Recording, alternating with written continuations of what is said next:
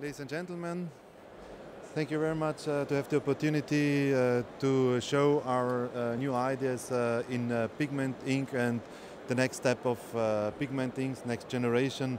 From Durst side, I will do a small introduction of the company. Durst is a family-owned company with a 500 million euro turnover, with 15% research and development investments every year. It's a 10% earnings after taxes, and it's a bank-free company. Durst is for over 30 years in the digital market, starting with digital laser printer and then with digital inkjet printer, coming into the graphic market, and then later on moving into the ceramic market, and then label, and last but not least textile.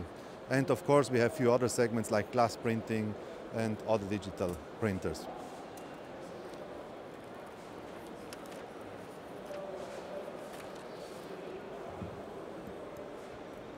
We have a lot of research and development centers. We have two of them in Austria, where we develop our own inks. And of course we evaluate all the print heads and the nozzle plates of the print heads. And in Lienz we do basic research also for the future, in terms that we try to print skin or other things. So it's a really research center where we play around with the stuff, and then to go to the research of the new inks, what we have to present today in the market. Markets and customer, where we want to go with pigment. At the moment is the classical pigment market, is a home textile market with a quite low price level. That is the major market. Then of course is the fashion market, but their pigment at the moment is not a solution. And of course soft signage is in the polyester side not a solution at the moment, because the brightness of the colors are not sufficient. But let's see what brings the future of this new pigment inks. A few figures to see in the market what's going on from the classical market. So as Mark said before, a lot of printing is still conventional, is rotary, is screen printing, and only a very small percentage is digital. But now starts the big growth for this digital, digitalization of the market. In the ceramic market, the digitalization was over in roughly six years. Maybe in textile it takes a little bit longer, it's a little bit more splitted, and a lot of more applications and a lot of more substrates, but the digitalization starts in the market. If you compare here the difference in conventional, a lot of printing is pigment printing due to different low-level substrates, due to low-level ink price of the pigment. On then reactive is the higher market, and if you compare this with digital, there is a lot of disperse and reactive, but only 2% pigment for very small machines at the moment. Then let's see a little bit about what is the end user want to have from the textile market. So the end user for the home textile market, they need cheap, low price, acceptable, pleasant handle, and is also with this cheap price, he accepts duller colors, and the light fastness have to be. So the solution for this market, this low-level market, is the classical pigment printing on cheap fabrics, not on high-end cotton fabrics, on different cotton blends, cotton polyester fabrics, where the price level is much cheaper. And for the higher-end home textile market and for the fashion market, there, what is the customer expectation? Bright colors, soft hand, wearing comfort, and therefore the solution can be a few. One is the quality cotton with reactive printing, and finishing, or silk. For example, silk can be printed in reactive or with acid inks to have a deeper black inside. All these natural fibers like wool and silk can be printed with acid. And for the polyester, of course, is the direct or the transfer sublimation printing. A solution where also the polyester market is developing quite well due to new fabrics, new quality of fabrics, and it's another market who is growing. What is the expectation from the producer side? The producer wants to print on as many as possible substrates with one ink type or with one machine. And that is quite an important wish what the producer have. Then of course it's an easy process, and also the investment have not to be as big. Investing today in a reactive line, it means investing in steaming, washing, then all the wastewater have to be carried out in the right way. So it's a big investment in a textile company, and so normally they don't want to do this big investment. And of course ecology is also an important issue what we have to follow, especially also in market like Bangladesh or others. They have zero water waste going out of the companies. That is the next goal for the next 5 years. So it's becoming quite an intensive way to think about the whole reactive process. Then, of course, the knowledge for a non-textile company have not. It's very difficult to find, because you need to settle down the whole process in a reactive. It's from pre-treatment, post-treatment, steaming and washing is, it's a lot of tricky things to follow to have a good result. And this is quite difficult to find outside. So you see the two different figures. The upper side, it's the pigment process where you print and only bake or finalize the fabric in the oven. And below is the reactive process where you have then to steam, to wash, and to dry again the fabric to have it finished. So this is a big difference in the two processes.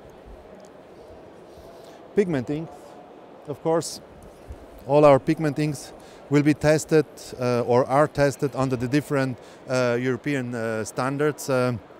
For the light fastness, the wash fastness, the water fastness, and then the resistant to wet and dry rubbing test, what is one of the most important tests to be carried out for the inks. Here you can see a chart. We have developed a new pigment ink with a quite heavy dye load, so the color fastness in terms of light fastness is high, between 8 and 7 for the major colors. We have the CMYK, some green, orange, and 3 lights, so we have 9 colors as an option.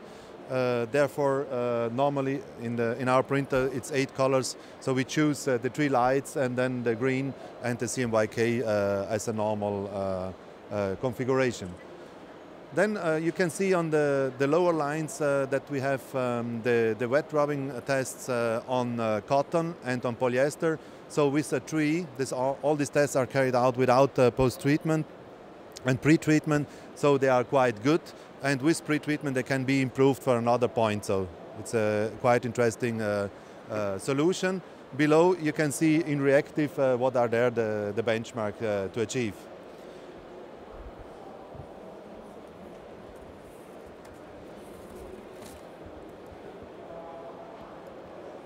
Important thing is that the process have to be settled down in this way, that is fixed directly in the oven of the printer.